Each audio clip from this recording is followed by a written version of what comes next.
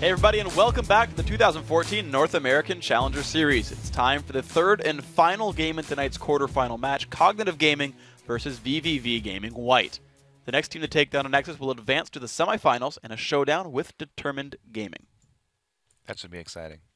Yeah. So the last game that we just saw, and in case you're just tuning in, was the exact opposite of the first game. VVV White were in control from the very beginning of this game, and so far this series has been all about the junglers. We mentioned just before the break, Snuggled this time around had a really big impact. He was helping out all of his lanes, making use of the Vi ultimate pretty much on cooldown, and he was also able to earn himself that 6-1-8 score as a result. So very well played by him, and Frostalicious, the AD carry, was definitely one to benefit from those early ganks. So this time around, as we said, jungle attention really does have a really big effect, not only on the AD carry score, but the end game as well. Yeah, I mean, gotta say, and they've been focusing the bottom lane so much, and it just took one gank to get Chris ahead, and I want to think about him as well, just because game one, first picked away Riven, and Richie Rich held up against Renekton. Chris took a Mundo and just snowballed the game. I think that's another one that, the other lane that snowballed here for VVV White. Those are both, I think, really important. I think you're right. The mid lane as well. So I guess we're just going to share the love, all the lanes. That one to me went equal, I felt like. The ganks didn't mean as much as did. I like the Kayle ultimates, though. Yeah. Some game-changing Kayle ultimates. Yeah, that's true. I think that was a pretty big impact because it comboed with Chris. They would let him get super low. You burn through all of this Mundo health, and right when you're about to finish, he gets his intervention, and the regen just picks him right back up. So basically they have 2 Mundo lives here through the whole fight that you have to burn through. Yeah. And it really, they weren't able to do it. So they just didn't have enough damage. It was crazy how, deep the front line could go, because half the ults went on Chris, half of them went on Batosai's Alistar. And they were both big enough targets that I feel like none of the Kayle ults missed, which one thing is actually, I think, is really important, that, Microlatios actually landed very good Kayle ultimates. They wanted the correct target. They wanted the guy who was getting focused and going down. I never saw an ulti where, one guy got it, the other guy dropped right away. That seemed to be pretty rare unless they were both, at 10% health. And so, in general, these frontliners got to dive in super hard, even if they weren't very durable, get out alive, and start the fight out with a kill or two. If you are having problems getting the right Kayle ulti target, you can just use the portraits in the top left. However, that means you have to move your mouse away from the battlefield. So sometimes if you are, trying to change targets really quick, that's too much time wasted. The one thing that I've done, because I used to play a lot of Morgana as well, is so I rebound my items off of 1, 2, 3, 4, 5. So my teammates down the line are 1, 2, 3, and 4, and I would regular cast Black Shield or Intervention, and I would memorize my AD carry is 3, my AD carry is 3, and I'd just be like E3. That's like some WoW Arena style key binding right there. I didn't even play that game, and I was just like, yeah, I will make sure I never misclick, and I could always self cast if I needed it for myself, but I could always make sure I never misclicked on a person. But I feel like it's easier in the pro scene because your top laner is always 1, your jungler is always 2, AD carries 3, supports 4 if you're a mid laner. Yeah. Having to always remember. load in the same way in the regulation games definitely does help you out a lot for the sports. Yeah. Nunu the same way, right? W3, literally all the time. There's no one else you're ever going to blood bow except the AD carry. I feel like that stuff is really useful, and not a lot of people do it. No, it actually is. Saving that split second with a spell like intervention that depends on split second blocking spell damage. It's a little important. It means everything. Yeah. Because the difference between a mediocre Kayle and an amazing Kayle can be the difference in the game. Yeah. If you can block thousands and thousands of damage if you time it right, or you can block nothing. So it's definitely worthwhile to invest in the timing on that spell. We are here into the game, and Cognitive goes back to their Game 1 band, and I am not surprised. Gragas, Kayle, and Ziggs all dropped away. We'll see if Microlatios goes back to the Orianna, or if he does something else. And I'm curious to see if Riven still gets stolen away, if there's that much sort of respect given to Chris. The Caitlyn is going to be banned away, and the Mundo, interesting, by VVV White. So they're dropped away a lot of options here. Yeah, they're under the impression that Mundo is just way too good right now, as a lot of people are. But same old strategy for COG, pulling away the Riven. I feel like the Riven itself didn't have a huge impact on the game. No. But taking it away from Chris is always a good thing. I mean, that might have a bigger impact that we're not seeing and we're not able to actually measure because we don't get to see him in action. We see what it does with this one. Of course, Elise being hovered over, that could be Get Snuggled, but it still could be Chris. And I feel like Riven's a low sustain lane, and if you're really good with Valor, you're maybe okay against the Elise harass, but that could be a volatile lane. They go back for Lucian here. The Elise is locked in. I want to see where she goes. I want to say Zemfira. There's a challenger mid laner, I forget who it is, who plays a lot of mid Elise. I think it's Arthalon. Yeah. But there's a couple of like mid Elise players out there too. You could call out whatever champion you want, and like Arthalon's probably played it That's true. just to see what he can get away with. I played with his Jungleheimer once. Yeah. He won the game for us actually, so I can't hate. Please. Please. I'm actually a fan of his Poppy. I hate Poppy. Arthalon's Poppy's pretty good. It's good, but I hate Poppy. As Why? an AD carry, I have nothing I can do against a champion. Right. I just die, and I'm just sad every time. As long as you get through the early game, she's extremely annoying for the opposing team.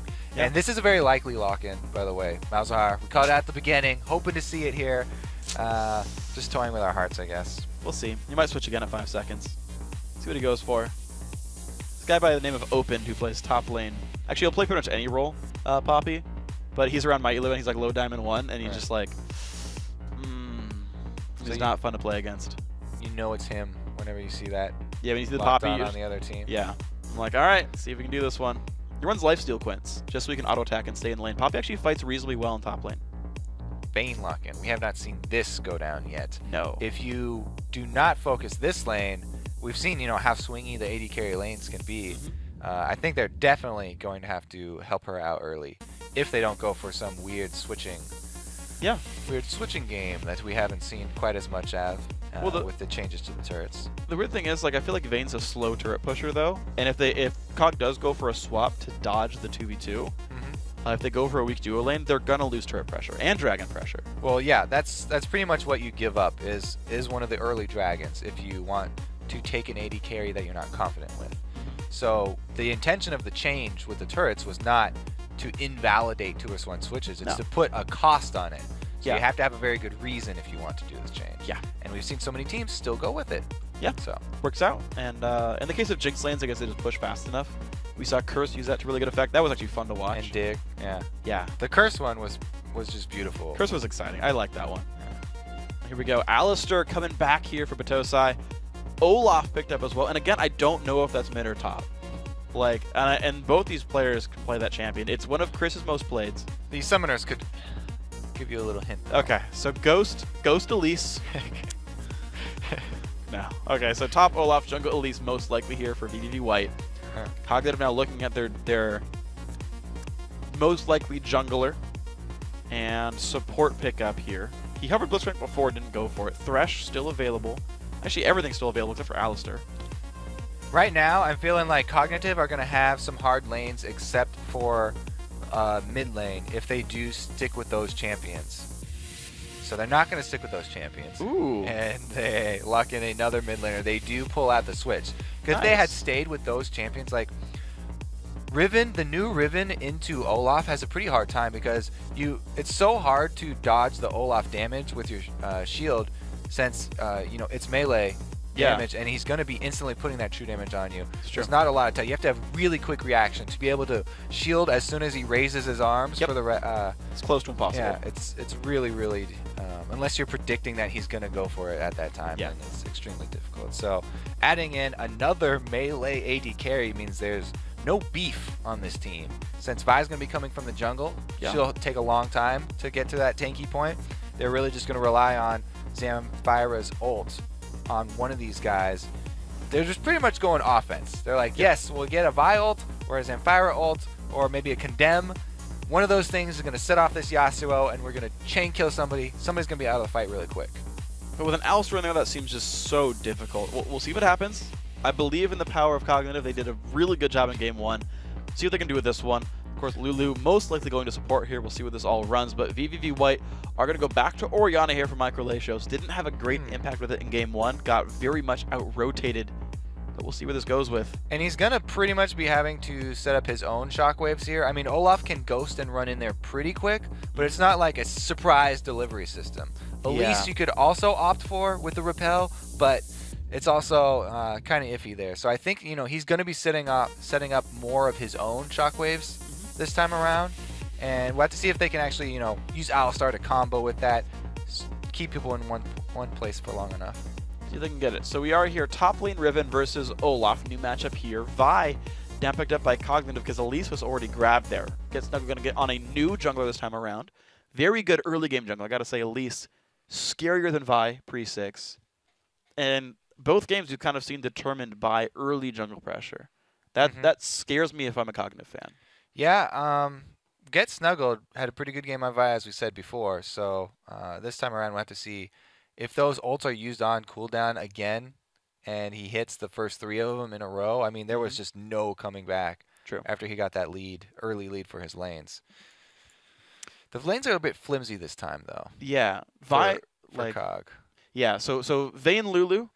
You have Lulu for the pushing, so you can kind of keep your lane a bit safer, because if you're pushing, you're not going to lose CS very much. So Lulu covers that, whereas Alistar, Alistar can set up kills. So I know Doublelift talks about Vayne versus Alistar some. You can actually completely outplay it, because condemn range is short enough that if you keep saying, I want to condemn, then backing off, and I want to condemn, then back off. Which is just spamming the spell over the champion and then right-clicking to cancel. Yeah, just over and over, right-click E, right-click E, right-click E. When he goes in for the headbutt, you'll knock him back before the pulverize lands. I forget if it comes in fast enough to cancel the headbutt. I believe you get headbutted to safety, get away the pulverize, and just are safe. Yeah, we did see a lot of random pulverizes into the ground just by themselves anyway, so he might not even have to do that. But again, another look at an invade here from VVV White. Zan King's got to be paying attention. All right, Olaf Q's going to land. Zan King flashes. Nice flash. I was expecting to see that at some point. That was beautiful. He didn't even have vision. So he was expecting the flash in from Alistar. And he preempted it. So a trade in flashes, pretty much as good as that could come out. Yeah, I feel like he would have died if he hadn't flashed the Q. He definitely would have. That was just nice. But this is cool. Zemfira serenading us. Yeah, just give him a moment here. I'm trying to listen to this song. Is that flute? Yeah. Okay. Definitely a woodwind. I'm a fan. Yasuo's got some skills. So the early invade didn't turn out as expected, but really well played by Zan King. Just early flashing. A lot of people get themselves into trouble by trying to hold onto their summoners because even though nowadays First Blood is worth a lot less than it was before, and people would rather have their summoners sometimes than the First Blood money, he was able to trade summoners anyway, so it's a perfectly even trade. Worked out really well. Gotta say, nice plays overall. Cognitive gonna start up with the blue buff here. Richie Rich helping out Admiral Ziploc. He's gonna be pretty happy with this one. Gets blue buff, doesn't even spend mana on the first clear. Got a passive at level 1. But whatever. Gonna have the mana regen with quota reduction that he can't use yet. Chris, this is a classic solo queue move. Okay, let's take a look at this fight down bottom first. A lot of early damage. Nothing here really got chunked out, but is otherwise okay here. Anyway, the move that Chris was doing up top there, waiting in this small bush of the river, expecting Richie Rich to help his jungler at blue and then come up the river, which is the slightly faster way. Olaf definitely has early advantage, so he was looking to get that early fight going, level 1, down in the bush. But Richie Rich went the safe way. Good call by him, and he didn't have to run into that situation. He's going to be okay in this one. Let's see, these guys are coming back, trading blows. Get snuggled, going to grab his red buff there. Going to be a similar situation for Admiral Ziploc. A bit slower clear for the Vi, but I think all in all he'll be all right. Get snuggled, looking nowhere in particular, maybe towards the mid lane, maybe just the Wraiths. Not fighting any ganks just yet. Level 2 now for the bottom lanes. Nothing here. Did use his potion already to get back to full health, but Headbutt Pulverize now available for Alistar. But no flash. True. So and no condemn yet for Vayne. Learned Silver Bolts at 2. So the old counter building up isn't available yet.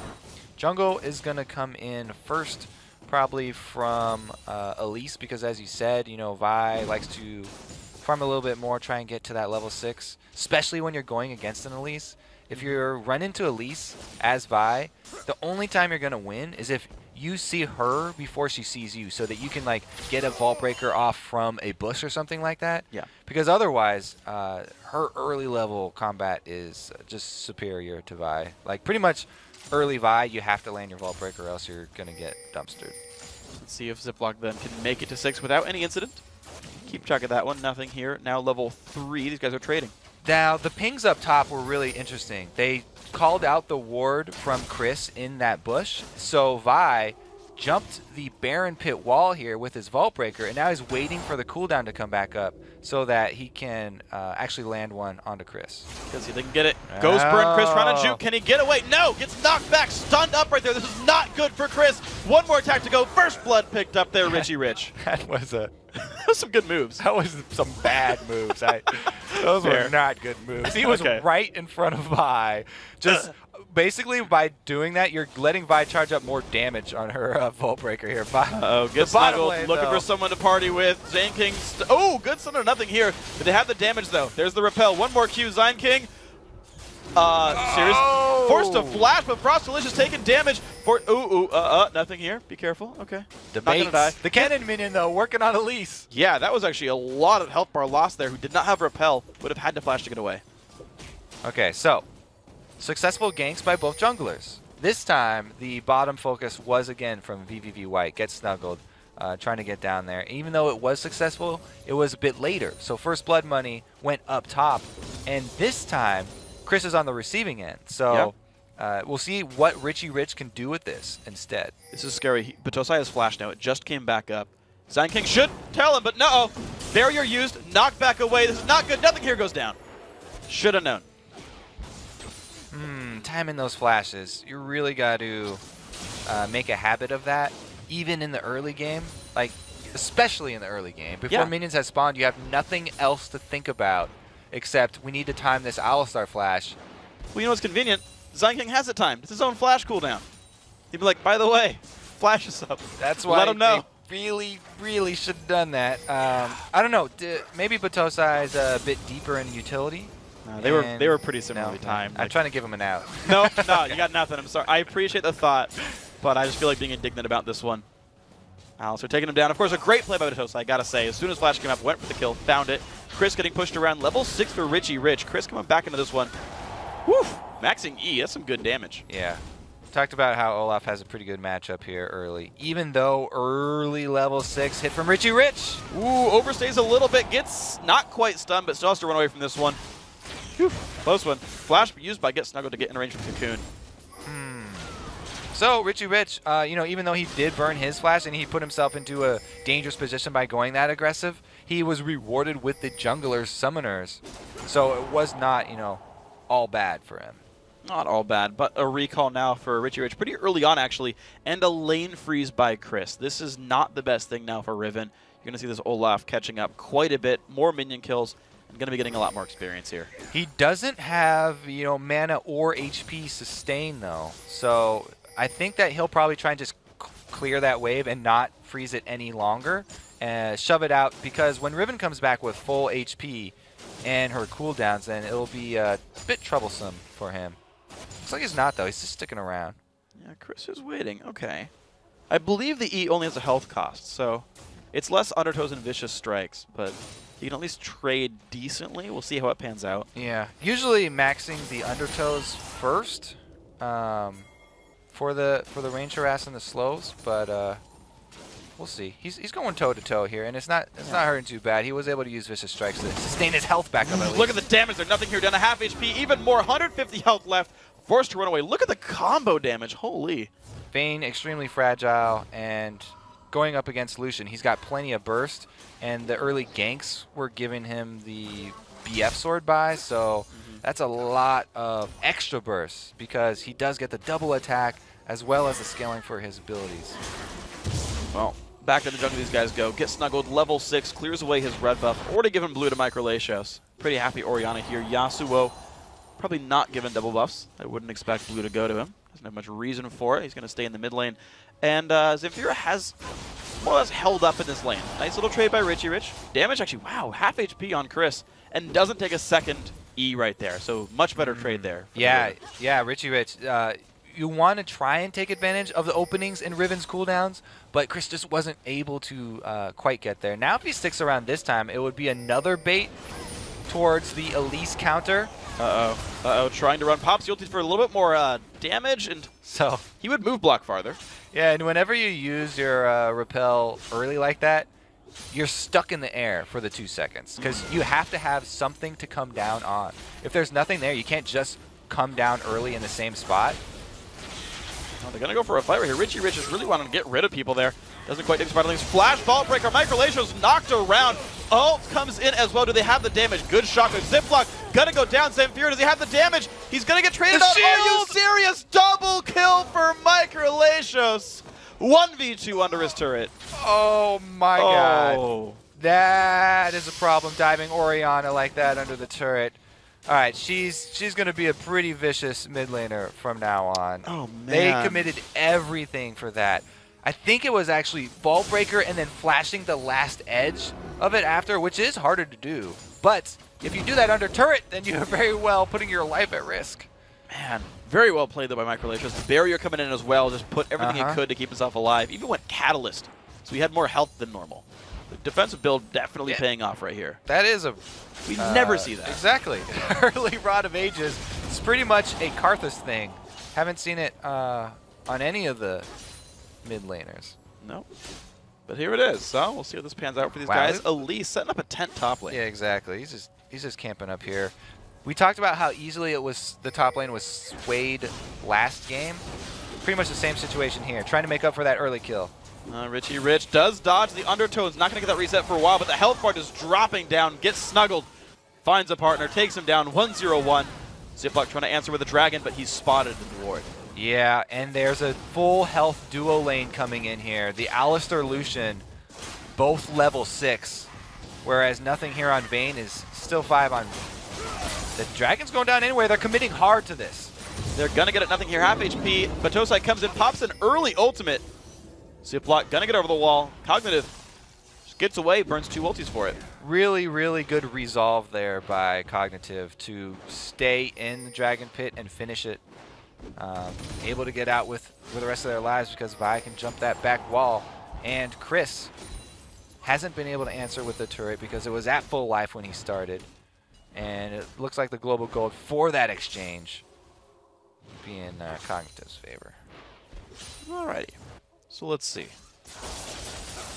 What you got? What you looking at here, huh? 900 gold apart. I'm trying to like get a read on the game because we had a bunch of kills, but the gold is pretty close. Largely because of the dragon right there. That was actually I think huge for Cognitive. And they've got like Riven who's holding up in lane, right? Doing a pretty good job there overall. These guys have both gotten kills in their respective lane opponents. Jungler's pretty equal. Mid laners, but aside from that double kill, right? Like holding pretty closely. But the overall gold like is close, which is crazy because there's so many kills on the mid and bottom lane of VVV White, but the gold is still close. I didn't pay attention to when those gold items were purchased by each support, so it could be one of them was a lot later than the other. I think Zen King's was very early. He doesn't have Sightstone. Yeah, he's upgraded his first, so he's definitely got the jump there. They're getting a bit of more passive gold from him at least. Batosai really trying to own that top lane brush. Uh-oh, nothing here so low. Great Lulu ulti. Gonna keep nothing here alive, but that was painful. That trade keeps coming in. Richie Rich fighting Chris under the turret. A lot of damage coming across to Olaf. Early Ninja Tabby and Shane Best. Again, get snuggled. Repeat ganks on top here. He's waiting. Chris is going super aggressive, trying to pull Richie Rich out into the lane so that they can get that gank from the side bush once again. Punish him. The only thing is now the flash is up for Riven. And Chris went Flask later on in the game just to get more regen, knowing he's going to get traded on in the fights. But it's going to give them turret pressure, so VVV White in the top lane going to get the first turret kill of the game, putting their gold lead, there we go, a bit higher, 2,000 gold now. VVV White looking great. Yeah, solid play right there because Dragon's already down. Cognitive can't take it twice already, so committing again to top to at least answer that. Good play, and we see the continued invasion here. That could definitely cost them. Well, we got Trinket Wards down there. Good vision control for VVV White. Still not going to start this one up. Now, Smites are available on both sides. Who gets it? Zamfir got it with a Q. Not the worst thing in the world. Well, it's not good. He doesn't have mana, and he does not benefit very much from cooldown reduction. Yeah. He's one of the few champions in the game that really does not benefit from cooldown reduction. Not much. Jump in under nothing here. Trying to get away from this one. Half HP. Alistar ulti pop for attack damage there. Flash in. Oh, getting blocked. The culling not landing enough. Zion King saving his teammate's life. Slows him under the turret. Barely gets out of that one. Ziploc's Smite was down during the dragon, so I think it was just like, someone pick it up, just secure it. Yeah, they were just not ideal. Exactly. They were just trying to get that blue buff. throw everything you have at it at the same time. But yeah, so Yasuo, his Q scales with attack speed, not cooldown reduction, and then the dash doesn't have cooldown once you level it up enough. Not really. So more win walls, man. Yeah, more win walls. That's good, and more ultis.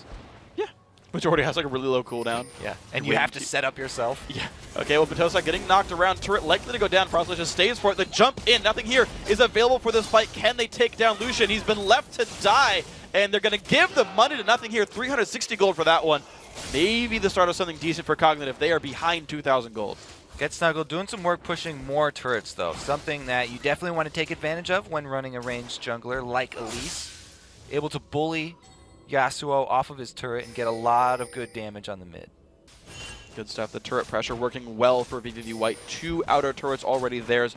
Only the middle turret left on that row. But COG pushing back on this bottom lane themselves after killing the AD carry, but they're going to pull a rotation. Turret's not going to go down yet, I don't think. They are calling in Vi here for some backup, because they're expecting VVV White to commit resources here since they're pushing up so hard. I'm interested to see what the plan is. That red ward that's in the side bush here did not actually see Vi come through try. So it will be a sneaky Vi, but there's 3-on-3. Cocoon lands. That's a bit of a bait right here. 3v3. Great pulverize. Nothing here. Dropped low. Elise onto the background. Let's see where these guys can go with this one. Snuggle gets away. Just low health bars. Yeah, low health bar from Snuggled and also almost out of mana. So the extra aggression is probably not going to continue here. Richie Rich does answer top turret, though. He's going for a Hydra. First game, I think he went Bloodthirster. Yeah, he did. He rushed it because he got a BF sword on his first back. Yeah. Interesting, because I remember actually most Koreans as well go Bloodthirster over Hydra as well when they play Riven. Just what I've seen most of Riven's in competitive. So interesting to see a different build out here. It's going to give him some pretty good wave clear, and the Hydra's done now. So Hydra, a little bit less scaling for your abilities and your auto attacks and your shield, but massive wave clear. Yeah. You just obliterate side waves.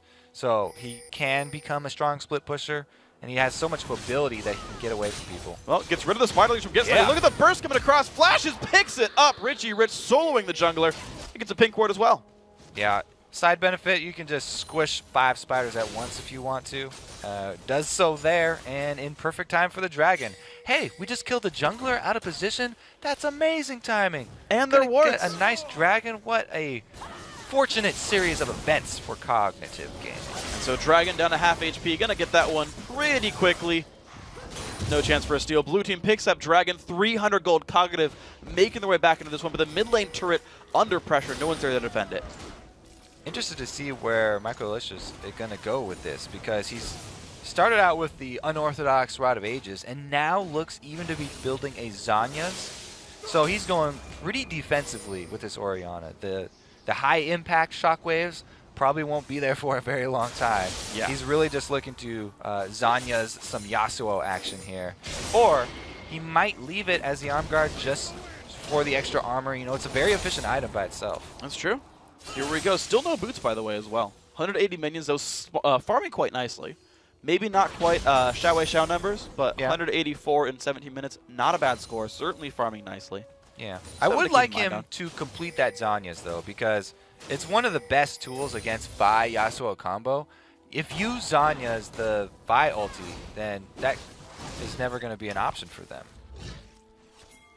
Unless she's, like, right next to you. Yeah. Then her travel time will be so short that she could get it off. Be pretty hard to like block that one. Yeah.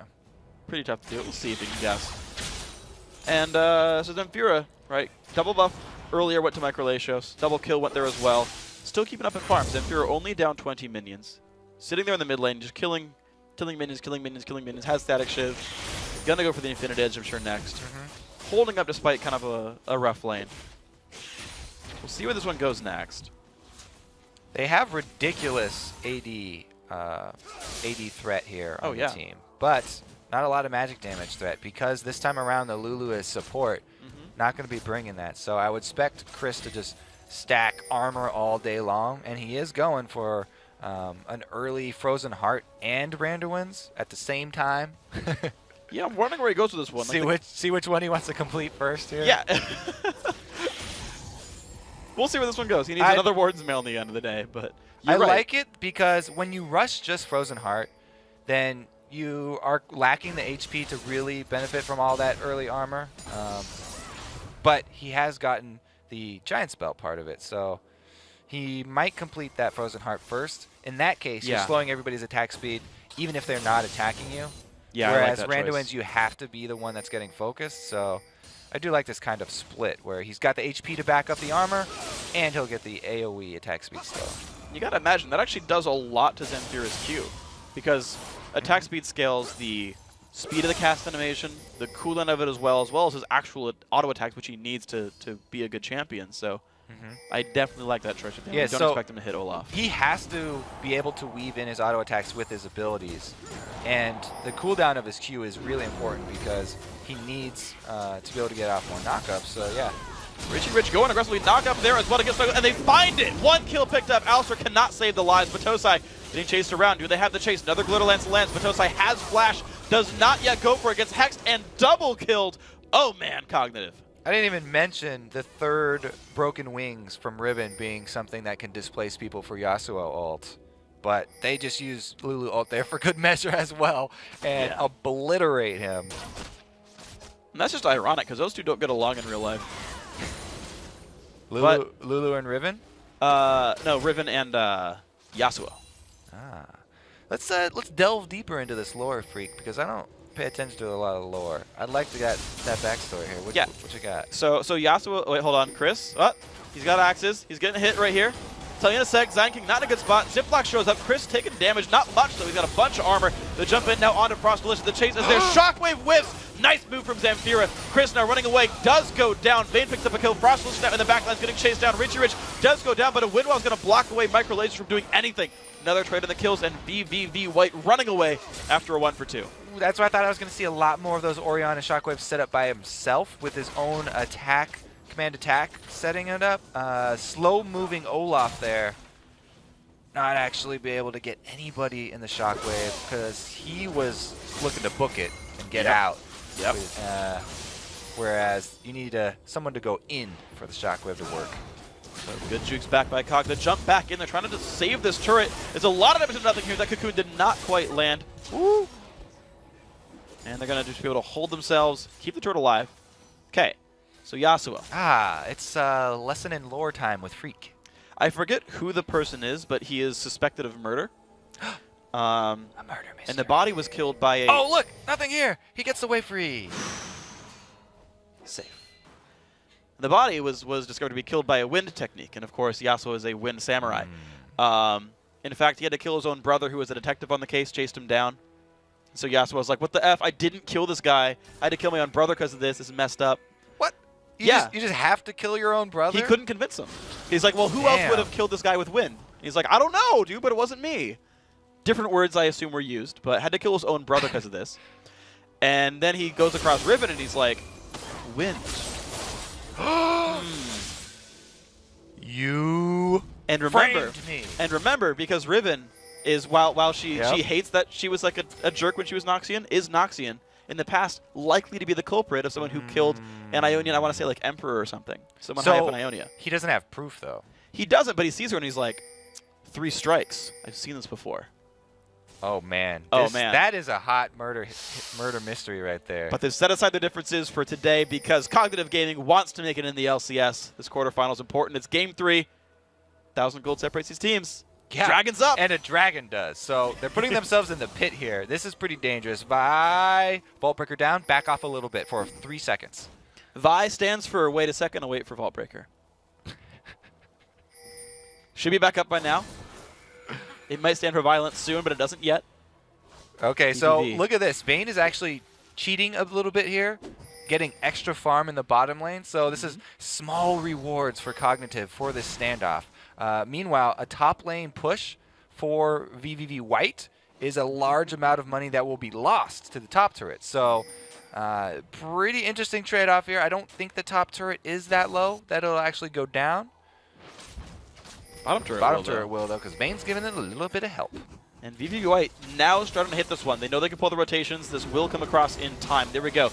2/3 health. Still the damage coming across. Will COG go in? It's going to be dropping soon. That thing here. Nice multiple man knockup, and they're going to re-engage into the battle. Knockup. Mike Relations getting attacked right there. Takes out not much pain, though, overall. The battle has begun. The dive on in. One kill picked up. Ziploc goes down. A lot of low health bars. Chris getting chased. They're going to get one back out of Bateau side. Nothing here. Does escape. Get Snuggle getting low, but he's going to make it out. Cognitive. 1-for-1 in the fight. Who's got control over Dragon? COG. So, sort of. Kind of, yeah. Yeah, it's still 4 versus 4. I mean, the jungler is down for COG, so even if you control Dragon, don't start it. Don't do that, guys. No. I don't think they are going to go for it. But I would also no longer target Orianna with the Vi Yasuo combo because she has that defense build that we talked about and is not looking like she's going to be going down. You've already paid for both of you going all in on her under the turret and seeing how she can shockwave both of you right after. So definitely, I'd say pick another target, probably Frostalicious. And good stuff by VVV White. They find themselves the Dragon here, so 1,500 gold still in the hole. But VVV White coming back into this game, they found a rough mid game for themselves. Now they get themselves back into it. Yeah, as soon as I saw that, I thought it was going to go really bad for them, but they were still able to go 1-for-1. It did end up costing them the Dragon Global Gold because it was their jungler who was the one that bit the dust. But all in all, I'd say it didn't turn out too bad for them, you know, and they still have the gold lead, and I think that they've learned their lesson. Hopefully. Cognitive did get an outer turret there in the bottom lane, so they got their second kill. Well, yeah, to kill the game. Yeah, the Vayne split a little while ago. That top turret was already down. No, I'm talking about COG on the other side. Okay, so 3 turrets to 2. VVV White doing well here. Batosai spotted out in the top lane. He's going to turn back around. Pings the wards. They know about that gank route for Richie Rich. They don't know about this pink ward in the small bush, though. Oh. Everybody, you got to train yourself to walk through that thing. If you're going near it, might as well take the couple extra steps just to check, because everybody likes filling those things up with Easter eggs. Doesn't matter what time of the year it is. Look for them anyway. Ziploc spamming the recall. Why not? Get some color on the field. Here we go. That's mid what lane. I do on Neon Strike Vi instead of my taunt. Spam that thing. Spam the recall instead. Locks you up for longer, though. You have like a quarter second where like if they jump you can't react yet. So you know you can actually cancel your Vault Breaker also if you just press recall? B. If you don't want to move at all. It's not like a super useful tool because it takes a while for you to get out of your B animation, but it looks way cooler that way. It does. And it used to do the half cooldown, half mana refund as well. Yeah. I don't think it does that anymore. Piercing Arrow does if you just like keep going with it. I forget if it does it when you recall as well. 2 items done now for nothing here, though. 2, 1, and 2 on Vayne. Got out of the laning phase and actually a minion kill lead on his opponent. He was losing before, but as Ruin King Phantom Dancer now, he's scaling up. Frostalicious on Lucian. Bloodthirster's done. Trinity Force near. So these AD carries similar powers, but a bit more of a spike for nothing here. Something to keep in mind. Last Whisper done. That's important for Richie Rich. Of course, the opposing team is stacking armor. Frozen Heart is done. You called that one right. Randuin's is next. Chris definitely getting huge. So Vayne going with the attack speed build here. I guess he's one of the Vaynes that maxes the True Shots first, or the Silver Bolts first. We've seen Double Lift very outspoken about his love of Bloodthirster first on Vayne because he maxes the Q first, the Tumble. He does. And that benefits way more from, you know, flat attack damage instead of that attack speed. But really, the Olaf here is a great counter to this Vayne build. Yeah. Since he's already got the Frozen Heart and the Randuin's is coming really quick, all he has to do is pop the Ghost and the Ragnarok and try and track down Vayne as she tumbles around invisible. Holy. Yeah, and she doesn't have her Last Whisper yet. It's still about 1,000 gold away from that. So when Olaf does get on her, the only damage she's going to have is the Silver Bolts. Ruin King won't do much damage. Crits won't do much damage. There's a whole bunch of armor for Chris. And in fact, with all that attack speed slow, I feel like he will just straight up win that duel. Oh, like, he will. convincingly. It's just, you know, if the rest of COG collapse and try and peel for nothing here. I think they'll just try and avoid that situation until he can get Last Whisper. Oh, there's the engage. Stun on a Richie Rich. Can they get the damage in? They're going to get some of it. Shockwave does not land. Flashed away, and a Wind Wall helps as well. A lot of spells burn. No one going down. But Richie Rich didn't even have to flash for that one. Yeah, I mean, it would have been a good Shockwave right there. You're right. He didn't even have to. I thought Yasuo was in trouble, but nobody was. No. Good wind wall to. So now no Shockwave, no Alistar. But Toza's been ulting early a lot. Whoa, Chris coming in from the back here. Vayne not in the situation. 4 versus 5. 4 versus 5. Nope, just kidding. 5 versus 5. Lucian's in the fountain. Look at that. 4 versus 4. All right. Look at that face over there. All right. Off on the side, just hiding. kidding. Got a little excited. He blended in. We see him. That red border's not fooling us anymore. He's got Trinity Force done. We've locked onto him.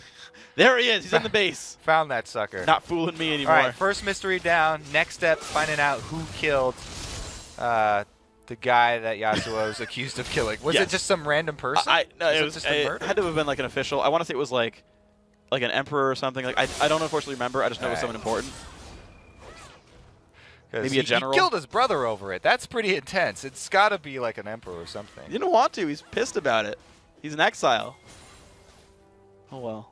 Poor Yasuo. Man, no one ever understands. Yeah, I want to know the next chapter in that one. All right. Meanwhile, the next chapter of the mid lane siege. Still looking at this turret pretty hungrily for Cognitive, but as we said in Champion Select, they've got no range. This is a team about killing champions, not about killing buildings. Nope. And if they're going to be looking for a fight, they might want to start targeting the Dragon area, because currently they're the ones behind on warding around Dragon, and that would be the better situation to fight under. Richie Rich looking for someone to snuggle with. Found the right kind of person. Trying to jump away. Third Q. Not going to go for it. Feels he might have overextended. Won't stay. I'm surprised. He actually stayed for that wave. I don't know he knew that they were turning back, but they're going to go for this fight anyways. Infira puts the wind wall down, gets knocked up. Can he survive this one? Flashes away. The jump in, and they're going to find Frost Delicious. Forces him back. Microlacio's a bit low. Has Shockwave still available. Stun up there onto Richie Rich. He's going to keep fighting, get snuggled. Puts good damage down, but no ulti to get the kill secured. Nothing for nothing. It was a good target choice there, though, by Ziploc. This time going for Frostalicious and Micro. Oh, here we go. Uh-oh, nothing here is not going to like that one. Beautiful Shockwave. Are you serious? 3 kills. Make that 4 in a second. Ziploc trying to run away. 4 kills. Wow, what an engage. All right. Defensive build, that's fine if you get those Shockwaves off, because that's going to be a Baron for your team. 4 kills. That's it. Oh, complete swing. This is a huge comeback for VVV White. Got to tip off that Orianna. All right, they're going to get a Baron. No way that's going to get stolen away. Let's watch this again. All right, so calling to start this off, the flash in from Batosai, knocking nothing here really deep, and positioning himself as the... Oh, Shockwave! It cost him his life, but it was worth it. Oh, super worth it. Definitely man. worth it. 5-man Shockwaves are rare. He both got the Vayne deep and positioned himself for that Shockwave. Yeah. That's the Orianna gets the credit, or like generally speaking, we're like, oh man, Orianna, what a Shockwave. But the real hero, Batosai. Yeah, I'm gonna have to give it over. The real Meanwhile, hero. I wanted to start out at the beginning though, because Vi ultimate onto Frostalicious while he's standing right next to Orion is perfect. Yasuo ultimate, you got about a 400 AoE when you go in there. You can knock out the people that are surrounding your target too, and he got both of them, which are the 2 targets you really want to get. But then, Batosai happened. Yeah. Oof. So let's see what we got here. Blizzard buff, gonna go to nothing here. Now the funny thing is, that fight put the gold to equal, so the Baron was worth the roughly 2,000 gold lead you see right here from VVV White. The only difference being that they have a Baron buff on their people now. So there's a couple things that are kind of piquing my interest right now. So one is the Baron buff on the map, so of course they're more powerful right now. 2 is the fact that they only need to buy armor to survive Cognitive's damage output until Vayne goes nuclear. And right now she's like, only 3 items. I feel like the armor stacking has outscaled the AD comp so far. Yeah, and the thing is, they've got so many attack speed slows here already. It's going to be hard, even with Vayne, getting armor penetration. Hard for her to even kill the front line. Oh, another turret goes down. Make that 4 for VVV White. What will they look for now? Top and bottom lane not yet pushing. They ping the 2nd tier turret. They might just backdoor that with the 7 million armor Chris. He's level 15. To be correct, 330 armor. Wait for the team. Rotation's not here yet. This will be a turret. That's going to be a dead turret pretty soon. Okay, make that 5 now. They've picked up 2 tier 2 turrets off this Baron buff now. VVV White capitalizing so far off that team fight win with a lot of global gold. almost 4,000 gold in the lead now. And Orianna was rewarded. That shockwave gave her the death cap. So now the damage comes through. The early defense side, worked out. two-man shockwave. And the Stun's cocoon! gonna land Zamfira, not in a good place. Puts the windwall out. Does pop the ultimate, goes down anyway. The jump into the back line. Can they kill Frostalicious? Misses the ulti from Riven, actually. And look at the damage there. Frostalicious picking up the kill. 2 more grabbed. 3 dead for Cognitive, only killing off Chris. So nothing here. Got to win that fight finally. But other guys of VVV White are huge. Yeah, silver lining there. The 2-man ADN support were able to deal with Chris, but at the cost of the rest of the team. And look at this base now starting to go down. Inhibitor turret getting backdoored because armor tanks can really easily kill off turrets and survive them. Inhibitor likely to fall right after, and VVV White, after a very, very rough game 1, won game 2, and looking great in game 3. Yeah, they're looking like they definitely want to take this one home. Now it's up to a 6K gold lead, and they want to take the last outer turret here before they return home, making every little bit of this Baron buff time count. There we go. Okay, 4 turrets. Pretty awesome. Nothing here. Still on the farm. Level 16. A lot of level 16s on his team. Poor Lulu, only 13 though, getting out-leveled pretty roughly. Something to keep your eyes on. Thornmail done for Chris, so even more coming through. Guardian Angel for Get Snuggled. Items are coming through pretty fast and furious for... Are these Negatron cloaks all headed towards Banshees for Cognitive here? I guess. It's not like there's a super high impact long range spell that's going to be starting these things out. I mean, you could just fire off the culling and grab like 3 Banshees procs by yourself. I guess they want to avoid the Alistar initiate into the Shockwave. Yeah. If you can Banshees Veil the initial Alistar, then you should be able to walk out of the Shockwave. That sounds like maybe the direction they're going with it. We'll see what they go for this one. But yeah, that's the one thing to keep in mind is Banshees can be broken by this VVV squad. It also puts relatively higher pressure on Frostalicious. You talk about him breaking Banshees Bill, but also when the team starts buying MR, the physical damage dealers are more important. With Chris going tank and having true damage anyway, it doesn't affect him very much. It's like Frostalicious who gets the lead here. He's doing all right. 3-2-7. 3 completed items, but going towards GA now. Yeah, so he's actually he is headed towards defense. Stalling. It could even be like a Randuin since their opponents are full AD. Yeah. That's actually a pretty good pickup on an AD carry as your only defense item if you're facing a team that's this AD heavy. Yeah. I remember like in the beginning of Season 3, someone did the math on like buying Warmogs versus GA versus like Locket even. Oh, okay. Because it would give health and a shield. Now, not the case here. Chainvest not really going into Locket, but like there's like an analysis on like gold versus like total stat value. In the end, Guardian Angel, Banshees, some pretty good choices overall. Looks like it is going to be GA with the Negatron picked up. Cognitive, look for the mid lane. They are going to get this one. So 3 outer turrets now down. They get something off the Baron buff timing out. But they're 5,000 gold down now. COG have made some comebacks in this game. But VVV White, of course, making a lot of great moves themselves. I mean, it just seems to be a very limited squad. We already talked about how they can't siege up turrets very well. But they also are all the same type of damage. So it's pretty easy to itemize against. Even though, hey, we've got this true damage from our Vayne, and hey, Yasuo gets his 50% penetration after his ult. We saw him right there. He got blasted before he could even get his ult off. Yep. So you can't rely on things like that. We'll see. And it's weird because, like, yeah, Vi has Armor Shred.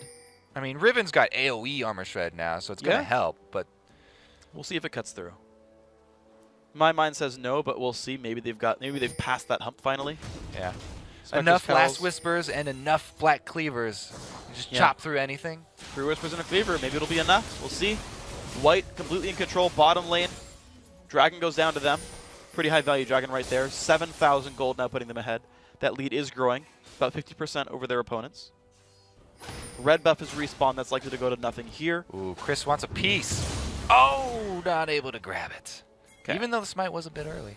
Yeah. He had a chance. But he bursted. I think his actually 3rd W proc was up as well. So we got the percent max health, like probably 200 that proc was worth. I forget what the cap is against monsters on that champion. But Baron is up now. Ooh. Ward control first here to VVV White. They know they're in darkness. They're waiting right around the tip here. Good ward. Mikhail's also done for Zyne King, so if someone gets cocooned, he can save him. The ward goes down, gets killed again. He's got a sight stone though, so all he's doing is feeding gold. Not losing vision that much. Well, they eventually run out. Yeah, he's only got at You don't most want to 5. keep on feeding those over. I guess you buy a couple seconds every time you do it. Yeah. Pick up blue trinkets, guys. Yeah, just do it. Well, bottom lane has a big minion wave, and Cognitive Gaming now setting up over Baron. They've got themselves in a little bit, but they're not even fanning out. They're just retreating back. Yeah, but look at the hard engage. It's going to come from Alistar, and Alistar's not on the front line right now. Now he's looking towards the bottom. Actually, look at this. Frostalicious, good play here. Rotates to the mid lane. Has free reign over the inhibitors. He's going to force a rotation from Cognitive. They have to defend their base. Well, they could just give up the exposed inhibitor and then try and fight on a turret, but they're going for the fight. Batosai goes in early. He's in the front line. Jump in the back line is Admiral Ziploc. Can they find the engage? They're going to get back there. Frostalicious getting low. Shockwave finds one. Ziploc back in the fight. Frostalicious goes down. 1 for 1. Can they keep going? Oriana double kill. Microlatios running around. Nothing here in the backside as well. Yasuo double kill gets back around the wind wall. This could be the fight that COG needs. Can they get away? Get Snuggled to the front line. He gets stunned on the wall. Nothing here. Do you have the damage? One more proc forces the GA. There's going to be 2.5 deaths for just 2 so far. Slowed up. Picked up maybe. Not in range for the repel. Oh. Picked up right there. Yasuo triple kill. Not quite in range of those wraiths, but I guess we found the answer to our question. 3 Last Whispers and a Black Cleaver, enough to cut through anything. They didn't end up taking Chris down, but they got the priority targets. It was the Yasuo finally ulting in onto Frostalicious at the end, taking out that attack damage source. Well, Microlatios and Chris know about this. Knock up there, onto nothing here. Zamfira very low on health. He has GA, but he's losing his health bar pretty rapidly. And there's no jungler. This is so dangerous. Zion King forced to heal himself. Microlatios is around. This Baron still losing health. And COG forced to back off. GA popped by Zamfira. Now Baron's turning on Oriana, though. It's low. Like, it's super low. They don't have Smite, though. They're just too afraid of it getting bursted. Ziploc's back alive, but he's not in range. He bought Home Guard, but can't get here. Oh, he's still playing with fire. COG, just stop it. Zamfira loses the shield, does proc on monsters. They're going back. There's still a ward in there. Their Smite has arrived. Well, they've got Ziploc. They pop the wind wall as well, but here comes VVV White. This is so dangerous. Chris in the front line. Shockwave is available. This is so dangerous. Nothing here. Can you get away from this one? Shut down on Oriana. That was massive. Now, can they keep going? Smited. Baron picked up by Cognitive. Chris in the back line has nowhere to go. He gets picked up. But Tosai there. Richie Rich still on the chase. Can he find Mike? Oh, my God. The damage on a Frostalicious. Has a GA. Stuns from Get Snuggled, but he's got a random to try to run away from this one. Nothing here. Finds the kill onto Batosai. Massive pickup. 3 kills and Baron for Cognitive. That was beautiful. Richie Rich kills Oriana on his way into Baron to help off Ziploc get it, and they get both of them also winning the team fight. This looks like they might actually be able to end something because they don't have to siege. They could just go straight up to the turrets and chop them down as well. 25 seconds on this respawn for the first guy who's dead. Get Snuggled caught out here, has nowhere to go, does not have flash. Oh. Jumped on, knocked up, Get Snuggled goes down. 5v1 on the map right now. Can Frostalicious hold his base alive? The Riven Yasuo combo right there. Unexpected, and they're going to get the inhibitor off of this. And the death timers, they still have 10 seconds on Chris and 13 on Batosai. They backed off. I'm surprised they push didn't go for Nexus turret there. I think that they might have been able to get more kills if they pressured up at the Nexus turret. But you're right, pulling back off of this one. They don't have a lot of cooldowns left. And there were super minions in the base that Nothing here was having to deal with. Okay. So they recall. We can take a breath. The gold equal. 67,000 apiece. Both teams have lost an inhibitor, although the mid lane for COG will respawn soon. Chris continuing to scale up, going for Warmogs next. Maybe a Mallet to stick to his targets. Probably go with the Warmags. It would help out since he's got the Thorn Mail. Yeah. If he can take more damage, that means the enemies that are attacking him are going to take more as well. So yeah, I think boosting that life would help out. We've seen though that there's a lot of, I guess, the armor penetration, you know, from Vi, from Yasuo, and true damage from Vayne is working out. They've got plenty of armor shred here. The armor stacking has sort of passed its peak. At the mid game, you know, before all that armor shred comes in, they do have the advantage. But we didn't mention how the COG team were able to itemize for, you know, more Banshee's Veils and more magic resist because they're just killing the AD source on the enemy team. If they take out Frostalicious early with the combo with Vi and Yasuo, then it's fine itemizing pretty heavily towards your magic resistance. Yeah, 2 Banshees done. The only guy who's actually really going for armor is the Vi who's diving, that guy anyway. And actually, Richie Rich on Riven is doing the same. So the damage dealers, the backliners, are itemizing MR because they're afraid of Microlatios. The frontliners who are diving are saying, yeah, Frostlish is going to be the guy who's killing us. They're tailoring their builds to their in-battle opponents. I find that very interesting. I like it. I think it's a smart choice. And Zane King getting a random ones for himself. Yep. He's just afraid. Yeah, and the slow he can add once Chris's Ragnarok runs out. Well, turret's going to go down. These guys capitalizing on their Baron buff. 6 turrets going down. COG equalizing that score nearly. They've got one more turret to go until they make that score nice and trued up. The Dragon has respawned, and looks like that's been pinged out.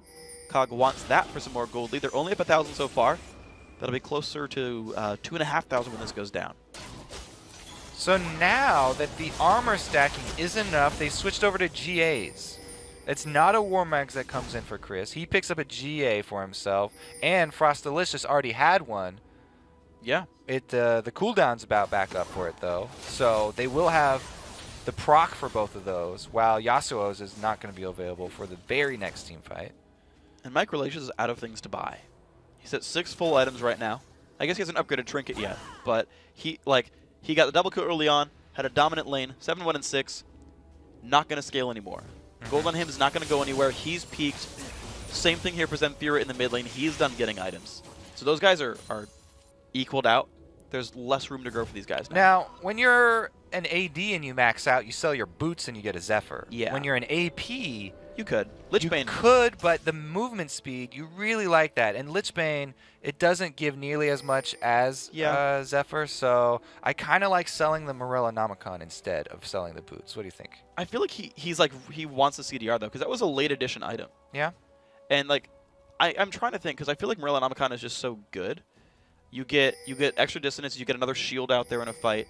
I actually wouldn't ditch that, because he's going to have 35 CDR just without blue buff if he gets blue elixirs, which he does. And you don't want to drop from 35 to 15. That's really harsh. Yeah, once you're that close to maxed out, you don't want to drop. One thing I actually would consider, although there is some lifesteal it's worth cutting through with Morella Nomicon, is, interestingly enough, Banner of Command, same CDR, 5 more AP. You lose the unique passive of like the health cutting and the mana regen, but you have the aura passive, and you have promote on a 3-minute cooldown. Like, it's actually really good in stats. It costs the same amount of gold. Yeah, I do like that for the end game for pushing side lane by promoting a side lane minion and then pushing the other side. But the lifesteal that you mentioned, I think, is a pretty big factor in the end game here, since there's so much on all of these attack damage champions.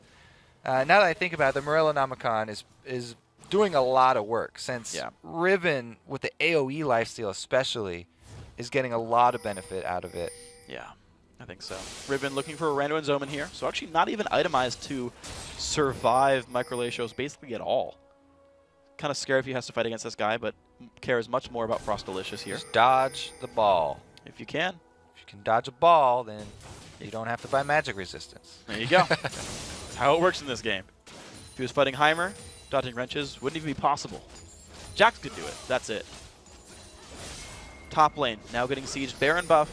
Timed out here, so COG mostly on equal footing, only 1,500 gold separating these two teams. Inhibitors all back up now as well. We're equal footing on the map.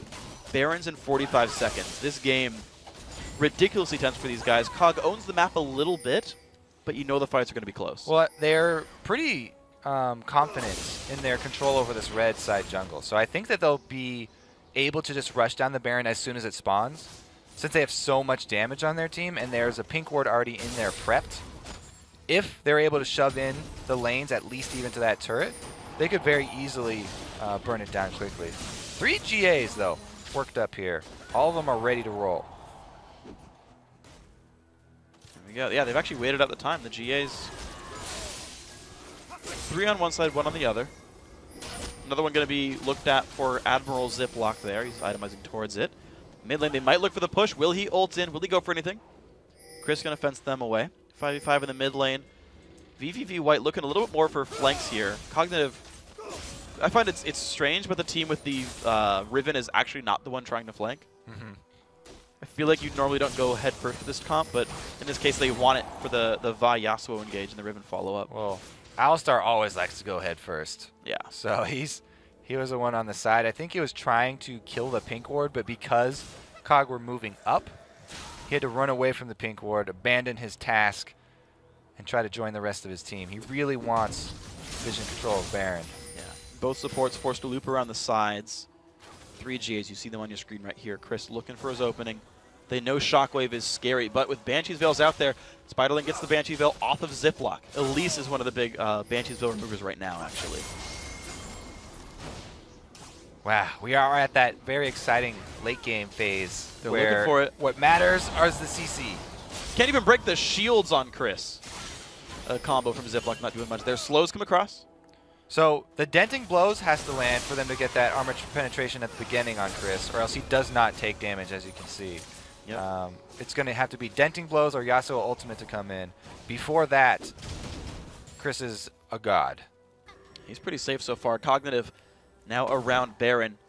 I don't think they can really rush this down. Batosai is around Ziploc there in a brush. They've actually hit Baron. Now Baron does break Banshee's Veil with his basic attack. They've got to be careful about this one. That's why, you know, Ziploc and nothing here. Stand as far away as they can.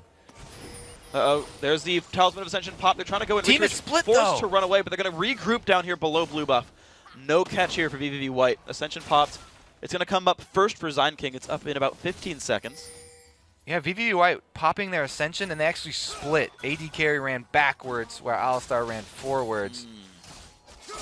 Maybe some miscommunication. And that is really bad at this stage in the game, where the team fight is all that matters. Big wave bottom lane. Not going to do much to the turret, I don't think. It would have regen to full health at this point if it was even hurt before. So it's going to crashing on the waves Wow, down look at that there. giant blood wave down bottom, though. They're going in. Ziploc, can he find the ulti? Goes in, finds Frostlish. They get the engage. Shockwave's going to land. Pulls in Zamfira. The fight has begun. Richie Rich on the front line. Chris tanking. Zamfira's going to get popped as GA. This is a 5v4 kind of. Chris forced to run away. One hit from dead. He's going to make it out. Zamfira flashes the wall. Richie Rich forced to run away. Nothing here. Dangerously low. Healed up. Using the abilities as he can to stay alive. Knockup again from Yasuo. Everyone disengaging. You gotta be kidding me here. No one even died. You gotta be kidding me. Nobody dies in that, so pretty much all the action was the bottom creep wave. Ziploc with a short charge Vault Breaker just for the extra distance. Didn't want to get headbutt pulverized. It would have killed them. Bottom lane still getting hit around. Richie Rich low on health, and this actually gives Baron control over to VVV White. Oh, the giant blob of minions. They're actually ignoring it and trying to rush towards that Baron. They do have ward coverage. Well, home guards are there for Richie Rich. Has a Randuin's going to run up there as fast as he can, but the damage is coming through. Gets snuggled. Going to repel into this fight. Baron low on health. The team charging in. Chris on the front lines. Half HP on Baron. I don't know if they can get there on time. Chris still in the front line fighting everybody there. Pops ulti, runs away. Ziploc goes in. He gets it! Are you serious? Admiral Ziploc, the second Baron of the game for his team. Wow. Wow. Well, he earned that one. Well, Admiral Ziploc earned that one for the team. That's going to give them the confidence they need to get top inhibitor, middle turret, middle inhibitor turret. Look at that blob of minions on the top side. There has to be cleaned out. Toast. Cognitive just backdooring these turrets. Batosai goes on in, snuggled. Flash stuns a minion. Not going to find anything here. Easy back off. Top inhibitor died. 2 minions on the top side. Cognitive still looking to siege with Baron buff. All right, who's going to be point man for the dive here? Let's see. Vi, probably. They need to get another ulti onto Frostalicious. What happened in the last fight is Vi ulti deep on Frostalicious, but he used his dash and his flash to get under the turret. And by the time that Vi and Yasuo got to him, Orianna was there with the shockwave, and they were able to defend Frostalicious, but only because they were under turret. Okay. Okay. Dragon goes down. Baron buff taken away. Top inhibitor is dead. This is, I believe, the first minion wave right there on your screen. Passing the white camp, that is the first super minion wave that is spawned for this top lane there for Cognitive. So that's going to be the beginning of the pressure here. The team has got Dragon. They've recalled Captain's Boots. Picked up for Zine King. I don't see those enough, but I like that item a lot. I like it. Captain Boots also on Admiral Ziploc. He's an Admiral and a Captain now. So they have 2 sets of Captain Boots. I think it's home guard. Is it? It's the white outline. Oh, I'm blind. That would have been great, though. I like blind. the idea, though. Dang it. He gets them for free. I wanted 2 captains. Well, they are the Captain's All right, Boots. so they've got the Captain and they've got the Admiral. They just have so much military here. Man, this game is the really fun point where you get to. Everybody's got the full builds. We have the Zephyrs coming in for both Yasuo and Vayne. Boots are thrown out the window. Everybody's running around barefoot. with plenty of swords, so it's very dangerous. Man. Well, how do you hold all those swords? They've each got, what, like 4 swords and a bow. Actually, no, Vayne has like 6 swords. Phantom Dancer's 2 of them. That's why they sell their boots. They got some on their feet. They go monkey style. All right. Let's see. Yeah. 5 swords for Vayne, 4 swords for Yasuo, bow for each, Banshee's Veil, and a Guardian Angel. Different accessories for these guys. One's got wings, one's got a necklace. All right, so Bottom lane. Frostalicious, is his GA up right now? I think it did not go down in the last fight. They were able to keep it up. Because that's going to mean that the dive, yeah, it is up. Oh god, so that dive is going to be really hard. But the Baron buff might give them confidence to do it. This time around, Zamfira cannot rely on his Guardian Angel since he used it in the last turret dive, going after Frostalicious. So that combo is going to be very dangerous. I don't think they're going to be able to take him down, and they might just have to wait out. Once again, this could be a very long game. We're already at 55 minutes, but going for that turret dive is still a dangerous possibility since the Guardian Angel is still alive on Frostalicious. Well, keep in mind, you mentioned the game length. VVV White's games to get here were 55+ minutes long. Like, this is normal for them. I feel like the team and they won both those games. So you figure coming here, they're used to the situation. They're gonna know how to act. It's gonna come to a head really soon here because both of these mid and bottom turrets are pretty flimsy at this point. With so much attack damage on COG, it only takes a couple of hits to take one of these down. So the Vayne split push on the bottom has the Banshee's Veil. Bottom lane, damage coming through, but this turret pretty much untouched. It's just one false move and everything goes sour. Top lane now has super units flooding in. This is going to require some kind of response from VVV White, and the question is, can COG do something with that lopsided advantage? They turn back for a blue buff steal. They get that one, but they've let Frostalicious take away that top lane wave without any penalty. Richie Rich poked out. Wow. You saw what it means to not build magic resist and not dodge the ball right there. Hurts. Half your life. Just from the attack and dissonance. And I assume she's shielded too, and it just didn't even matter. So Richie Rich is going to have to dodge those balls in the next team fight. Wow. And COG going to force a recall here. So they don't get anything from that Baron buff. The top lane inhibitor died to minions in itself. The 4 minutes of Baron, nothing accomplished except for a dragon. Money's going to start mattering less and less. This 4,000 gold lead, you can mostly forget about it. I say not completely because there's still a full item left for Chris, a full item left for Richie Rich, half an item for both the junglers, and very minor upgrades left for the supports. You've got basically 1.5 items left to go. Yeah, at this point, when everybody gets a full 6-item build, they don't have room for wards. So the trinket choices become that much more important. I would start selling off the sweepers and go for either trinket wards or blue wards at this point and upgrade your trinket ward into the pink version. Yeah, the non-vision meaning a whole lot. And the funny thing is, though, like, I wouldn't even bother contesting Dragon because the gold doesn't go anywhere. It's only really Baron that matters. And yeah, then just in that for case, the buff. Yeah, it's the only thing that matters at this point. Everyone's going to be level 18. Except for Batosai, 17. Look at those double elixirs on 3 members, too. Yeah. The purple shine coming through. And nothing here lost his Banshee's Veil. So did Zamfira. So there's no Banshee protecting the engages. Ziploc taking some damage here. He's got to be careful of this one. Oh, they go on Frostalicious. They're going to go and they find Frostalicious. He's got GA, though. Shockwave's going to land, but the GA going to get popped very quickly, and the fight has begun. Richie Rich going for the back line. Can they find the kills? Chris forced to pop down. Riven into the back lines. Can they find the AD carry? They do. 1 kill so far. Get snuggled, force the GA. Chris in the back lines going down quickly. Nothing here. Not even getting touched. And Zamfira not going down either. 3 for nothing. The fight continues. Everyone is going down. Cognitive Gaming taking out VVV White's entire lineup. They made the combo happen outside of the turret. It was okay to pull off. As soon as Vi goes in, Zamfira combos his ulti, and even though the shockwave is there for both of them, they get their target down. Mission accomplished. No attack damage left coming, and Cognitive clean up the fight. There was no damage left over after the shockwave. Frostalicious already forced into his GA, and here comes the game-winning push. 58.5 minutes in, Cognitive crush game 1, get dunked in game 2, and pull back a difficult game 3 to force them through into the quarterfinals. 2-1. Celebratory touchdown there by Richie Rich. Right. And man. So, Cognitive showing us, wow, that was a cool endgame Yasuo song. Cognitive showing us how you pull off a set of champions that are all short ranged, so they're bad at sieging, and they're all attack damage. Yeah. You play it strong early game, get the objectives, but then you have to wait out through the period where armor's too much until you get all of your armor penetrating items. And you have to have champions that have their own armor penetration. Yeah. Like Vi and Yasuo. Yep. And Vayne with her true damage. And then you've got to withstand. You just wait all the way Orianna. till the hour-long game, get GAs on everybody, and then you go into just God mode and destroy the enemy damage.